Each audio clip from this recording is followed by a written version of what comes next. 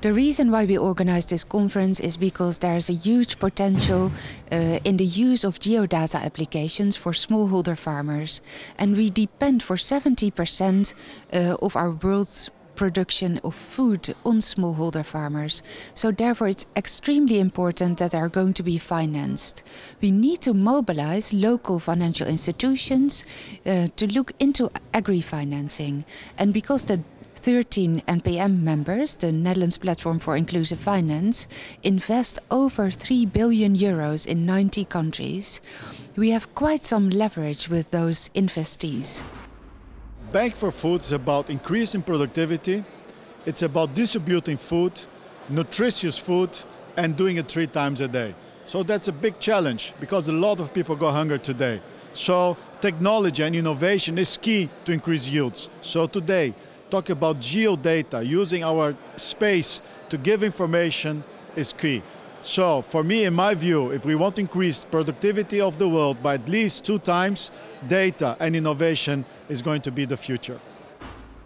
Today at our conference, Geodata for Inclusive Finance and Food, we launched a board of inspiration under the guidance of Prins Pieter Christian van Oranje-Nassau. This board is to promote access to financial services for smallholder farmers by using geodata applications.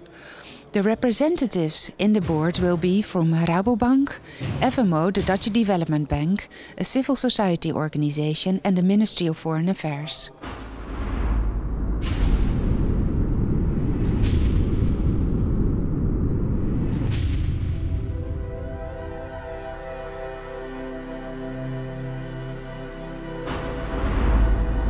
It's a big world with big data.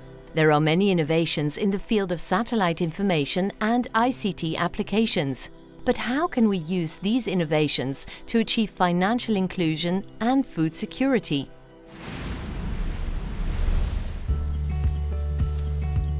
Meet Joseph Mbatsia, a coffee farmer from Kenya who wants to grow his business. We have been having problems with the climate changes, and we have not been able to farm as we are required, simply because of climate changes which are not regular. We have an application that we have in our phone, and we are able now to get the climate changes from the satellite. So we are planning now to improve the amount of water, the quantity of water at the top. We need a good pump which is able to pump a lot of water. Financially, we need a lot of money, around 500,000. Geodata applications help farmers like Joseph with precision farming. He receives weather information and advice on which and how many seeds or fertilizers to use and when to irrigate his plots. Using these applications, Joseph can increase his yield and improve the quality of his produce. NSO is responsible for stimulating applications of space Earth observation. So it's very important to connect to the users because they know what they really need. And on a day as today, we can connect to users in agriculture and in banking. So it's for us very important to have this opportunity to connect with all those people who are going to use the information in the future so that we know what they really need. A bank always looks at 2 things: transaction cost and risk profile. Starting with risk profile, precision farming decreases the risk profile for smallholders, for farmers in general. It's more efficient allocation of resources. Secondly, transaction costs are also decreased for banks because monitoring, information provision to the bank becomes much more easier and automated. The satellite information has not yet been made available to financial institutions on a large scale. But when it becomes available... Welcome. We were actually expecting you. Okay. How is your horticulture business doing? It's doing well. And I've received the information from the satellite. Oh, you're using the same app, eh? Yes. I'm actually using the same. What? You can see I've already have the information. Okay, so I was actually expecting farmers to start streaming in there. Yeah, it's good. That is why I've come here, because now I was coming for the room. Yeah, from the records and the information we have, you qualify. Thank you. And therefore we will be able to loan you. The applications based on satellite data allow farmers to produce higher quality and quantity yields. This makes them a lower risk customer for the bank. Financial institutions are then more likely to finance farmers like Joseph. Equity Bank is trying to conduct literacy courses for the farmers and to show them where they can get adopting data that they will be dependent on. Next to an investment loan, Joseph signs an agreement for yield insurance. That's okay. So, Mr. Mbatia, that's all. Thank you very much. Thank you very much. Oh, okay, say hi to all. I will do. Thank you very much. Well, The added value for a bank is that farmers are more likely to pay back their loans. Farmers have lower risk profiles, as with the use of these applications, their farming practices improve. It's a win-win situation. In the Green Coffee program in Vietnam, farmers get access to special information. Information about soil, about weather, about rain, but also about prices, prices forecast, and about good agriculture practice.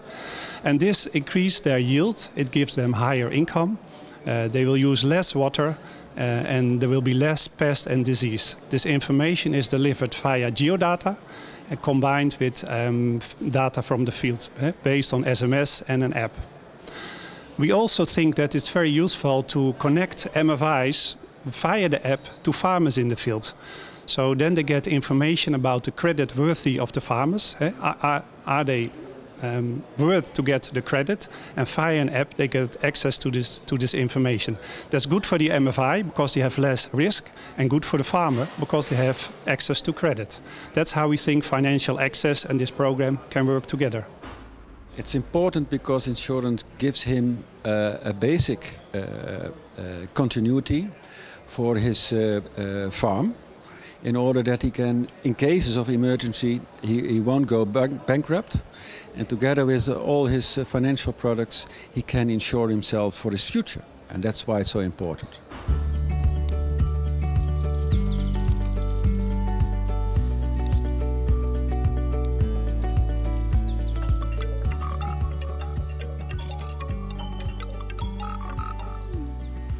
Hello. Okay. Yes, I've received the information from the satellite, and I'm going to send you the rest of the information. Asante. It is now possible for a financial institution to easily keep track of its clients' performance and compare this to general market information. Banks and farmers each receive different information and advice based on the same satellite data. Together with other information sources, this is combined on online data platforms. Financial institutions, farmers, companies, governments and other actors can all access the platform to provide and collect data and advice relevant to them. We at UTS work with about 1 million farmers worldwide to promote better and more sustainable farming practices. One of the things we're doing is building a data platform that has a lot of information about the farmers, the farms and the conditions in which their crop is grown. I'm sure this data has a lot of potential to be used by the financial services sector to provide access to capital, access to insurance and other banking services. We studied around 250 cases, and one of the big takeaways was that we have to make technology accessible for small farmers and tuned to their needs so that they can work with it and understand it. Secondly, also the rural organizations who are really in the remote rural areas, we have to take them along on the digital highway, not leave them beside. And then what we saw also is that laws and regulations follow the innovations. And that's a bit of a problem because we need to ensure privacy rights, transparency and such things. And then last but not least, we have to work together with all of us, like space organizations, farmer organizations, organizations that never meet each other now have to really work together to make things happen. And I think that's the key message from this conference. Information from satellite data is now available to everyone, everywhere.